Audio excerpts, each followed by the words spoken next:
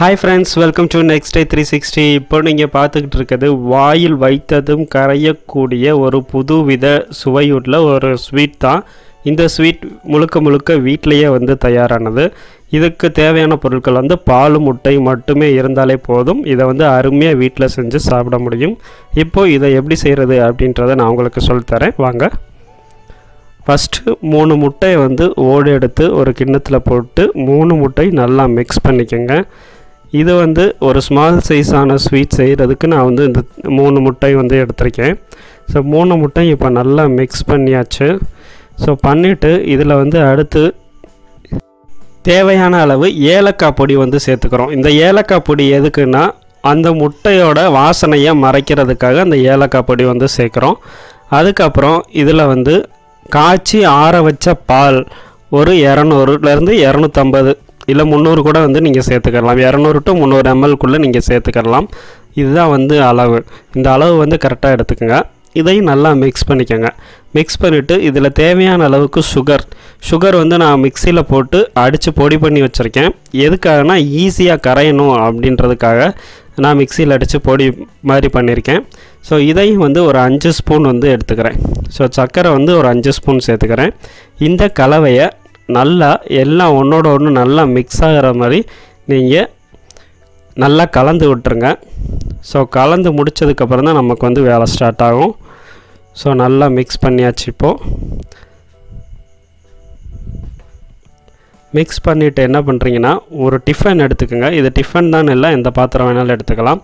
அந்த டிஃபனில் எண்ணெய் கொஞ்சோன்னு விட்டுட்டு இது எண்ணெய் வந்து எல்லா பக்கமும் பரவுற மாதிரி நீங்கள் கையில் வந்து தேய்ச்சி விட்டுக்கோங்க. எதுக்குன்னா அந்த ஸ்வீட் வந்து ஒட்டாமல் இருக்கணும் அப்படின்றதுக்காக இந்த எண்ணெயை வந்து நம்ம ஃபுல்லாக தேய்ச்சிக்கிறோம். தேய்ச்சிட்டு நம்ம எடுத்து மிக்ஸ் பண்ணி வச்சுருக்க இந்த பாலை வந்து உள்ளே ஊற்றுறேன்.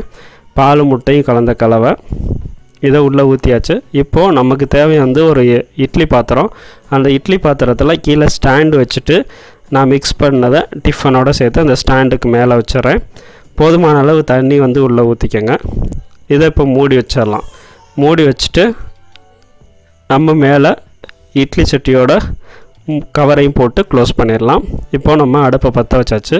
இது கரெக்டாக வந்து ஒரு 30 நிமிஷம் வந்து வேக வச்சு நீங்கள் எடுக்கணும். ஸோ 30 நிமிஷம் இப்படி நல்லா கொதிச்சிருச்சு அப்படின்னா உங்களுக்கு தேவையான ஸ்வீட் வந்து ரெடி ஆயிரும். தட்டை திறந்து பார்த்துட்டு நீங்கள் கத்தி அப்படி உள்ளே விட்டிங்கன்னா ஒட்டாது. ஸோ இப்படி ஒட்டாமல் இருந்துச்சுனாலே நல்லா வெந்துருச்சு அப்படின்ற நம்ம தெரிஞ்சுக்கிற முடியும். இப்போது வெளியில் எடுத்து வச்சுட்டு டிஃபனில் அதோட பக்கவாட்டை சுற்றி வந்து நீங்கள் கத்தியால் எடுத்து விட்ருங்க. ஏன்னா ஒட்டாமல் அந்த ஸ்வீட் வந்து தட்டில் வரணும் அப்படின்றதுக்காக நம்ம சுற்றி எடுத்தாச்சு. எடுத்துட்டு ஒரு தட்டில் கவுத்தி எடுத்தீங்க அப்படின்னா உங்களுக்கு புதுவித சுவையோட ரெடியான ஸ்வீட் வந்து உங்களுக்கு கிடைக்கும். இது மேலே நீங்கள் தூவுற எல்லாமே வந்து ஆப்ஷனல் தான். ஸோ மேலே எந்த நட்ஸ் வேணாலும் நீங்கள் தூவிக்கிற முடியும். நான் வந்து பாதாம் பருப்பு வந்து தூவுறேன்.